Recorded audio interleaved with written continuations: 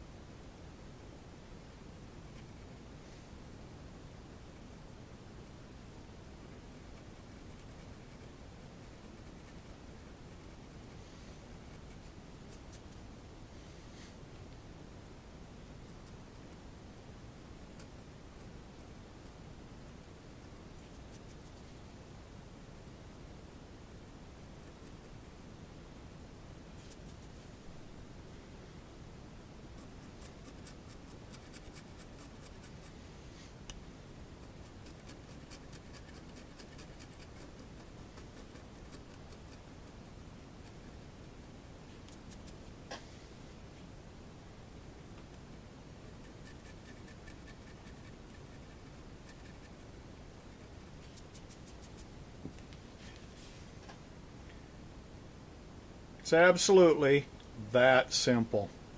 Don't have to get extravagant. That is my maker mark.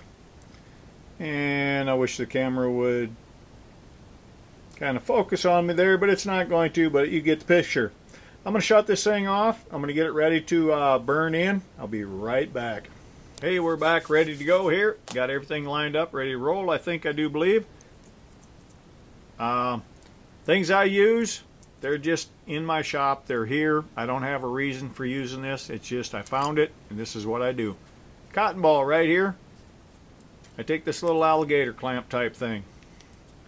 Hook it on there just like that. You want a big flat. If you just want to put your initials in there, you want to put in something small. You don't need anything this big. I like going big. I like big. Okay, right there we go. We have got Sparky hooked up right there, the old 10 amper. You don't have 10 amp, got a 12 volt battery, got anything. One thing you want to remember when you do this, you keep the red head on this side, the brunette on this side. Right there like that. Our solution is nothing more than vinegar with a pinch or two of salt in it. There is no recipe, there's nothing to it. I don't know the chemical, what's going to happen here, but it's pretty interesting. We're just going to burn and burn and burn and burn. We're going to fire up Sparky. I'm going to show you right now. She's a humming. She wants action.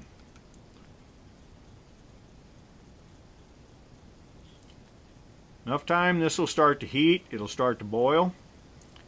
It'll start to smoke. And it is going to eat that material away. We're actually going to burn that mark in there.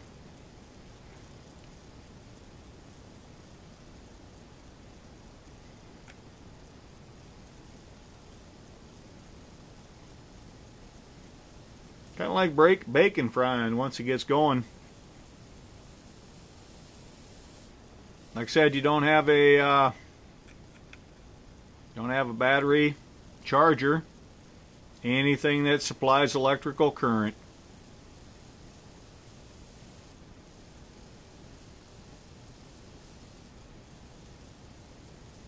One thing I found that is creating heat.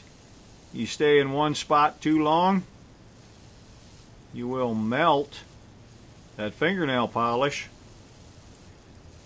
and that kind of have a negative effect on your mark. Move around, move around.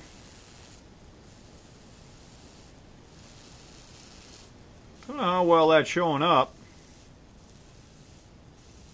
but from where I'm sitting, it's showing up really well.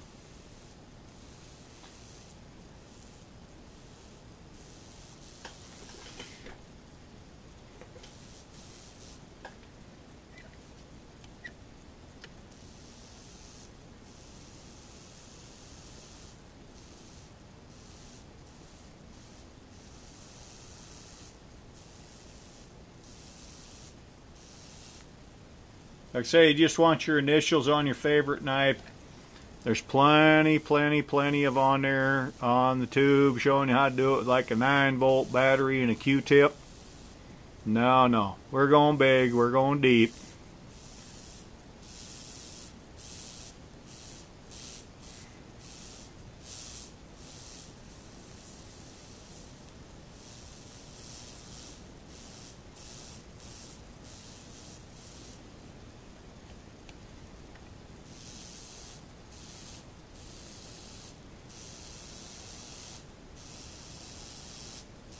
Yeah, it sounds just like bacon in the frying pan.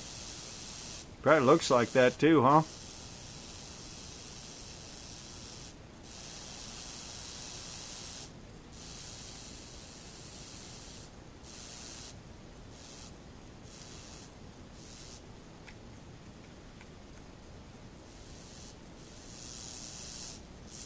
It'll literally cook it dry if you leave it there long enough. You don't want your solution running past your fingernail polish.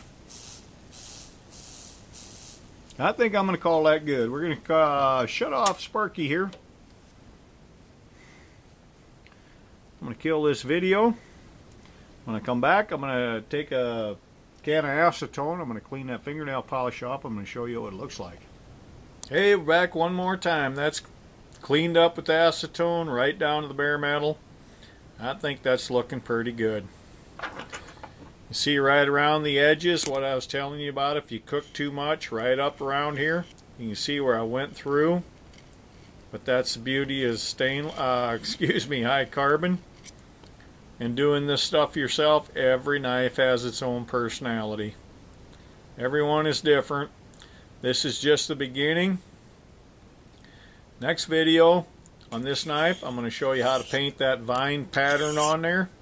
And I'm going to put it in the ferric solution. This entire everything is going to get cooked one more time in that.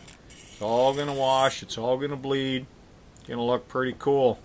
Thank you very much for watching this Cave Dweller 1959. Make sure you see video number 2. Number 3, I'm going to show you how to put scales on there. Dime with the old-time gunsmith technique. Thanks a lot.